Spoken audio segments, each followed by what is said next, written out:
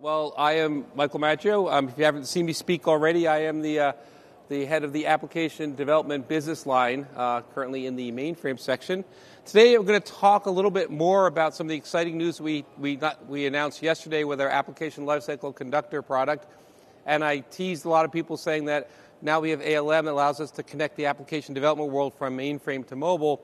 We need to go down to the tools level and actually show you how you take products like Gen and turn those applications into web services, but I didn't show the product. So I'm going to show you that today, talk about how that fits into our grand scheme of things in the application development space.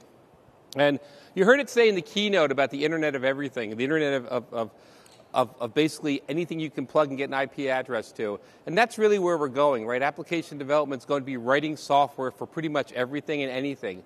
But what's not going to change is that software is going to get its data from basically a system of record. It's going to have somewhere where it knows it's you or your records or your information or your customer's information. We need to connect those two pieces together. We need to be able to connect what's going on in the back end to what's going on when you start writing applications for the new real world and the Internet of Things. So I'll refresh your memory if you guys haven't seen this presentation. Really, where is application development coming from when you think about it in terms of what we at CA used to think of application development world in the mainframe to where it is today, which is application development leveraging all of our assets in the mainframe. And how has that changed our world? It's changed our world in a way that we no longer have to worry about staid, declining environments, but now we have to worry about this rapid changing agile development world where it's growing by leaps and bounds. And in fact, this new market for mainframe application development is really hitting home at the conference. As we started showing some of our technology yesterday, I've been inundated with requests for how do we tie in our legacy systems, how do we tie in our distributed systems, because we need to get mobile applications out the door faster.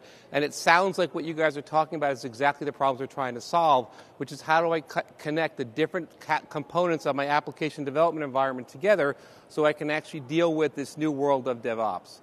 I was in about 6 or 7 one-on-one meetings this morning, and every one of them told me the same problem, which is we've been using CA products for a long time on the back end. We've used Endeavor to maintain our code, et cetera, but we don't know how to take that information and make it accessible to the front end, make it accessible to our Java developers, our Xcode developers, et cetera. And that's really what I want to talk about today is how do we do that? 5 years ago, the green screen was the only way to get to your data. In my view, the green screen is dead. Nobody younger than me really wants to use green screen anymore. Everybody wants the web or GUI or something of that nature. CA has embraced the need for web-based application development and web-based testing. And without those sorts of things, there's no way we'd be able to keep up with the demands and the changes required to maintain business nowadays. Don's been one of our great spokespersons on the session we've been doing because he really is a prototypical CA customer. He has used our testing tools, our software change management products in the mainframe forever, and now, as you heard in his testimonial, he's basically the end of a breed that actually knows how to deal with green screen development, et cetera. And all the people that are coming into his company are basically people that want to write these mobile and Java apps. The world test environment that we've been showing out for the last 2 days with our demonstration is a hotel application.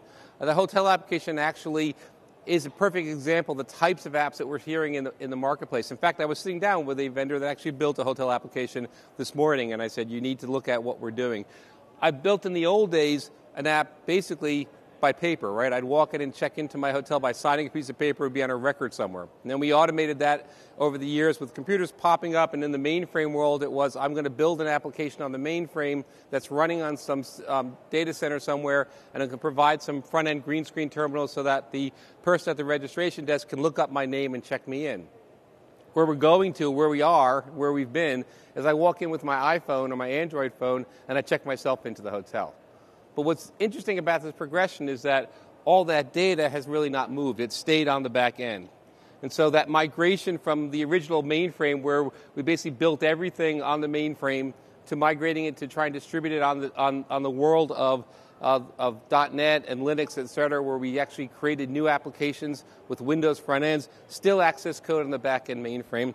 And where we are today, when I'm writing that mobile application for an iPhone or for an Android, I'm still talking to that back-end data. I'm still getting that information that was written 10, 20, 30 years ago because it still works and it represents my business model, what it is I'm trying to build. but the way I build it is very different.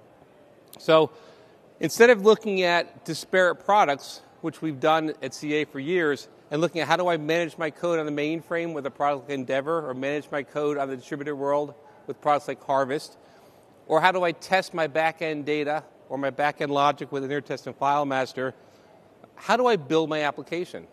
Now, what's great about CA is that we have a history, even though the application development business line's sort of reborn, but we have a history of over the years of allowing our customers to build into this kind of disparate environment.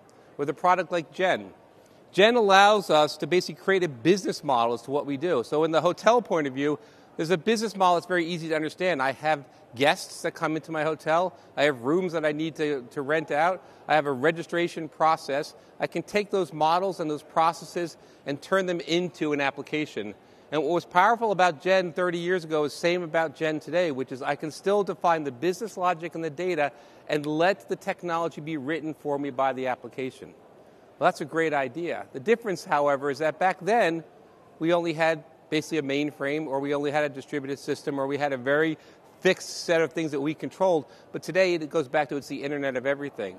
So I've got to stop thinking how I'm going to write code for one or two environments, but how am I going to write basically services that can be accessed wherever they are.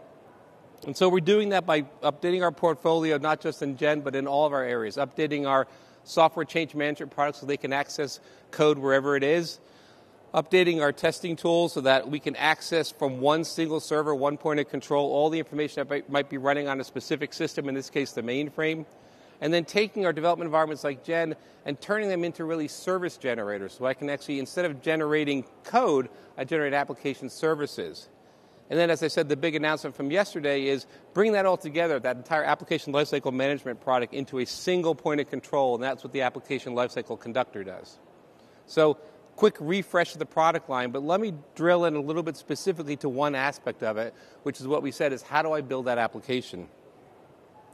So let's look at our typical mobile application. This is the one that, again, we talked about in the past that we wrote that is a real application running here on the floor. The only thing missing is the hotel. You can check in, you can register guests, they can check out, they extend their stays.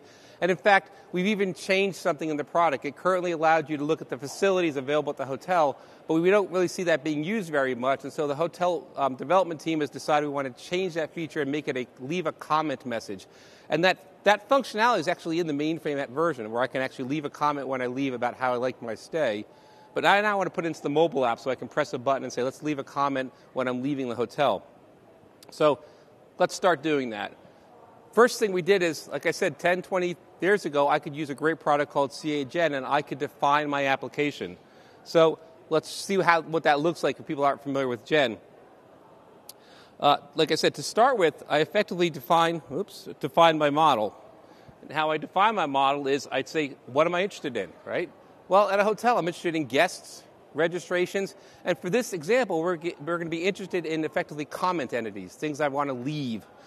If you look at what Gen does, it allows you to drag and drop and draw those entities, allows you to go into those entities and define their attributes, if you will. So, for example, a guest may have a username, a login, an email address, a Twitter address, a Facebook address. Typical drag and drop concepts of how do I define this entity? And once I define those entities, I can also define what I want to do with them, and so I can define a series of processes. In this case, the hotel demo allows me to do things like manage my guests, register them, log them in, update their information. I can change reservations, a reservation management system, by canceling a reservation or updating a reservation or moving it to a different date. And then finally, for comment management, and this is the part I want to actually extend to my mobile phone, I can leave a comment, update a comment, or delete a comment. So all this functionality already exists in the application in the Gen model. And in fact, there's already an application running on a mainframe with a 3270 screen, and you can design those screens in Gen, and here's a perfect example of what the screens might look like, and here's a typical logon screen for somebody coming in and figuring out what's to do. So while this is not a new product, you'll see over the next coming times, we'll be taking Gen and continuing to enhance it so you can do more functionality, more server generation. Think about one of the biggest problems about APIs is that behind them is some application service. Well, how do you write that service? Well, today a lot of people just write it in Java or .NET or in Visual Studio or in Xcode. Wouldn't it be nice if I could just drag that logic together, kind of what we've been doing in Gen for 20 or 30 years, and just publish it somewhere? That's what we're doing with Gen, making it a service generation tool. What's the next step, though? Once I've got that generation in services, I need to take a traditional service, in this case from Gen, it's a SOAP service, and turn it into something that's accessible to the outside world. Well, that's a RESTful API. And so what App Services Orchestrator does, our brand new product from CA, is takes things directly from Gen, or takes information directly from our API portal, or API gateway, and with one click turns it into a RESTful service, but more importantly can customize that service and be called in different ways that are more informative to your end users. And to take those services, and you heard that presentation this morning about what people are trying to do, mashing up those services to create new applications.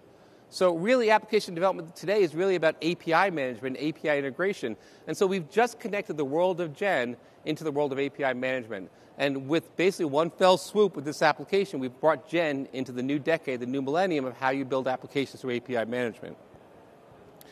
Okay, now that I've got my services, pretty straightforward, I can tell the mobile developer, here's the service for leaving a comment when you leave. It's called Leave Comment. It's a REST service. Here's the parameters. Go write your code. Now, what's great about that is when the app developer writes this code in his native language, let's say it's Xcode and Objective-C, they have no idea that service came from the mainframe. In fact, they don't even care. So you don't need any expertise about how the mainframe had that service by just using a new RESTful API to get it done. So when I'm all done, I can now basically follow that process from the original development in Gen all the way through orchestration and App Services Orchestrator, and finally to the step of actually building it in my local IDE. A lot of code there. So how do I manage all that code? By looking at the underlying SCM tools and bringing that information into the new product that we've been talking about on the floor as a unified software change management product. The ability to see where code's been written, whether it's the mainframe or the mobile device, and making sure that as I'm a developer, whatever I've touched, I've marked that I've touched it, I know what's happened to it, I know what release it's been assigned to. And finally, the last piece of the data that we talked about yesterday and announced, and we're showing on the floor, and again, getting lots of excitement, is really how do I bring that whole process together, not just the code, but who wrote it, what requirement, where the testing happened, where the release happened. I do that with the application lifecycle conductor. But drilling back into our application development process, let me show you how it works. So here's sort of a schematic as to what happened, right? I have on one side CA Gen or CA Plex, another one of our products, that has the information about the hotel sitting in it. And what I need to do is take that information and turn it into a web service. So what you're looking at here is Gen Studio. Gen Studio takes the exact same model that was built with the Gen product and allows me to take those actions and with a single click, grab the action and generate new services. If you can actually read through here, what the service that we generated was leaving a comment, deleting a comment, and updating a comment. What I then want to do is take those services and publish them to the API gateway. You'll see here the word Layer 7, that was the previous name of the API gateway. This product, because this is actually running an earlier version of the product that just is in beta right now. And all I do in this dialog box is specify the parameters to where to find the gateway, what my login credentials are, etc. And simply with a click of the button, it takes those services and automatically publishes them to the API gateway. So now it's sitting in the API gateway, ready for me to actually take it and do some work with it. Next stop is to take that information that's now sitting in the gateway and turn it into RESTful services so that I can actually call it from my application in the outside world or mash it up with other RESTful services so I can have a new application developed from that. So what we're showing you now is this is App Services Orchestrator. It is a web-based development tool. It's tightly integrated with the API gateway. And what it allows you to do, as I said, is go directly back to the portal. You'll see the Gen service that's already published there, and I can take that Gen service, first inspect it to make sure I've got the right service. This is just gratuitous. You probably would say, I know what I was getting. I picked it right out of the board. It was get comment. You can see the WSDL, which was the SOAP version of how do I get access to that information. But I can either, with a single click of the button now, say, go create a RESTful service for me, or to make this more interesting, the demo, I'm going to customize that and say, here are the services available inside of this one larger service. How do I turn them into more human-readable services on a RESTful side so that my application developer can grab them? So we did something really silly like leave a comment. That is a post method. I'm going to put information into the database on the mainframe. I'm going to change it to just comment. And so you'll see, if you're a web developer, the traditional HTTP/web service name /comment, question mark, and then what parameters do you want to pass in. And so we've now gone literally in a matter of minutes from, effectively one could argue, a staid mainframe application running out there in green screen to accessibility of all of its functions onto a set of web services. And those web services, again, is what the application developer of today is used to developing with. What's happening also behind the scenes, and I don't show it here because we showed it yesterday and you can see it anywhere, is that all of these processes are orchestrated together through the application lifecycle conductor. So I don't need to remember, well, when I publish in Gen, what's the next step? The ASO developer would get a notification saying these services are now published, here's where they are, go get them. And that person can bring up inside of the application lifecycle conductor actually a view of what those services look like, and that's what you were seeing there. And then finally, the last step is pretty straightforward. Now we're in the world of today. We're in the world that I go hire a developer at a university or somebody who's basically been working at Google or wherever it is and said, you know what, I need you to go build me a mobile app. And they say, great, where's the service? And I'm used to using Xcode for my iPhone app. I've got it. They have no idea what Kix is. They have no idea what a mainframe is. They have no idea this is running on the back end. All they know is this is the application development environment I'm used to dealing with.